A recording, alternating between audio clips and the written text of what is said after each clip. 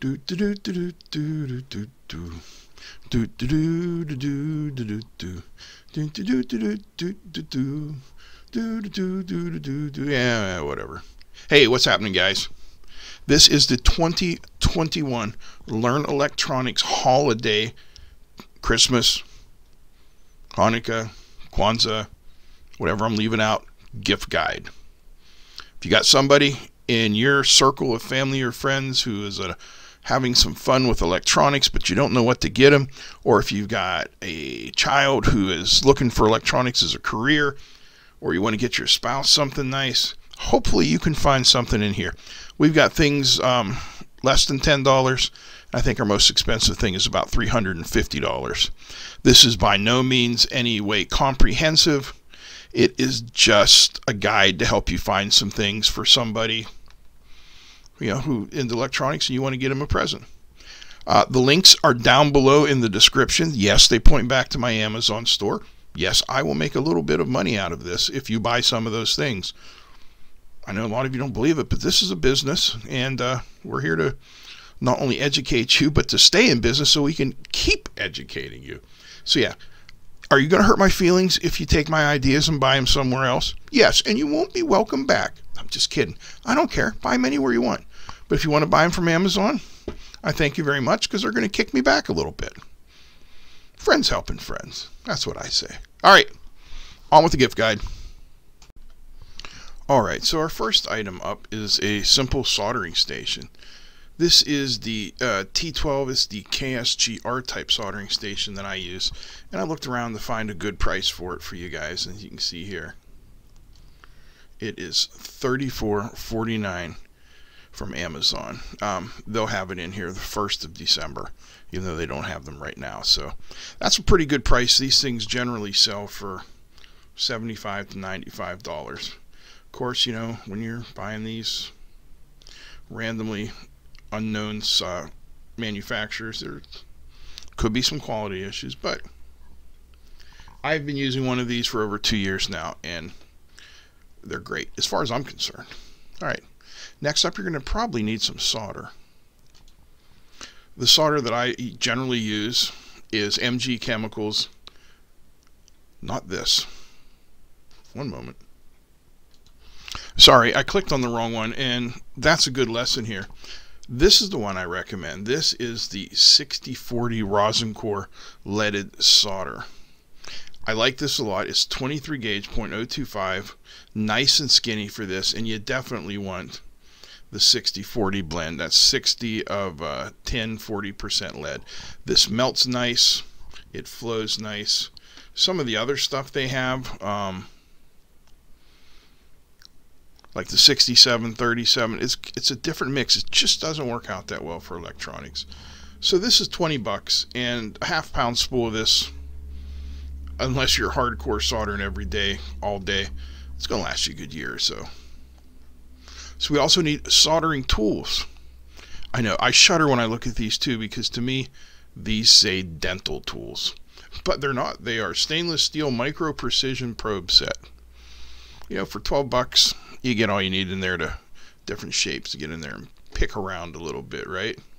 Right. All right, let's get off soldering for a while and talk about something else. Everybody's starting out in electronics. The first most important tool you're going to have, other than your brain, is the multimeter. This is a great beginner's multimeter, the Aneng AN8008. It's true RMS, 10,000 count, basically. I found it to be very accurate, very nice. It is on the cheaper end. It's not recommended for anything other than a little bench experimentation work, but this is a great one. I've done videos on it. You can search my channel and find videos on this, no problem at all. Next up, jumper wires.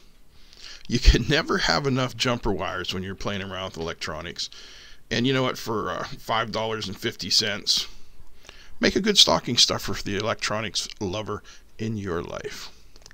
Now, if you want to take it up a notch, you like the person a little bit more, and again, this is just for a beginner. This next one particular is just for a beginner, is the Finersi 1013D. Now don't worry if you can't find it with the Finercy name on it. There's also one that say Leapbook and stuff like that. They're all the same. They're all manufactured in the same place. They just have different stickers on them. But here's a good price. $136. Get somebody a 2-channel touchscreen, 100 megahertz, more or less, oscilloscope. I know if I was starting out, I'd be super psyched to get one of them. You're also going to need good screwdrivers. And the iFixit brand screwdrivers, I have come to find out, are superior quality. So $35 set, you know, that gets you just about anything that you could imagine. All right, let's go back to solder for just 1 minute because flux is so important. I like the Kester flux pens just because they're not sloppy. You can just get a little bit out, put it where you need it. But some sort of flux is always good. Next up is a really nice breadboard. Those cheap Chinese ones where you get, you know, 5 of them for $8, they're okay. But a good quality breadboard will really change somebody's experiences with electronics.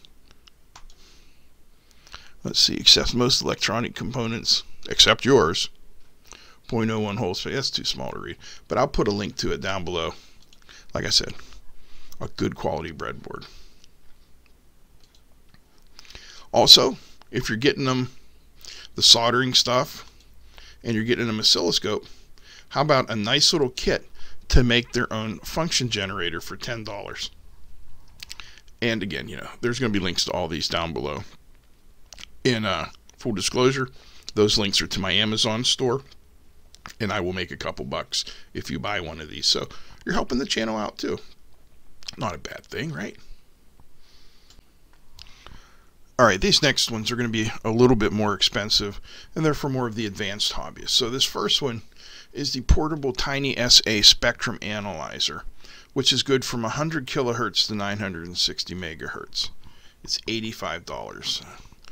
Is this going to get you the same amount of resolution and clarity as a $1,000 plus Spectrum Analyzer?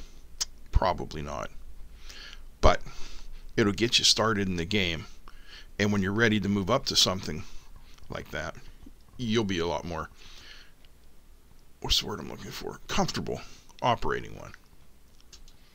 Next up, we have a DC electronic load tester. What this does is allows you to put a load of whatever current you want. I mean, it does more than that. It does constant current, constant voltage, constant resistance, constant power. It allows you to load your circuit up in whichever way you want to see how it will perform under different conditions. $265, but you know, if you're making stuff for a living as a side hustle or something like that, you definitely want to test out your circuits beforehand. And you're always going to need a benchtop power supply. This is the one I use in all my videos, and I'll tell you what I like about it. Number one, I'm going to point this. Let me see if I can get to this here. Okay. We have the on-off switch that turns the outputs on-off. We also have this voltage and current switch, and it allows you to set the current and the voltage independently. Like I've had other power supplies where you had to short the outputs together to set the current. I mean, that works, but this is much more dignified.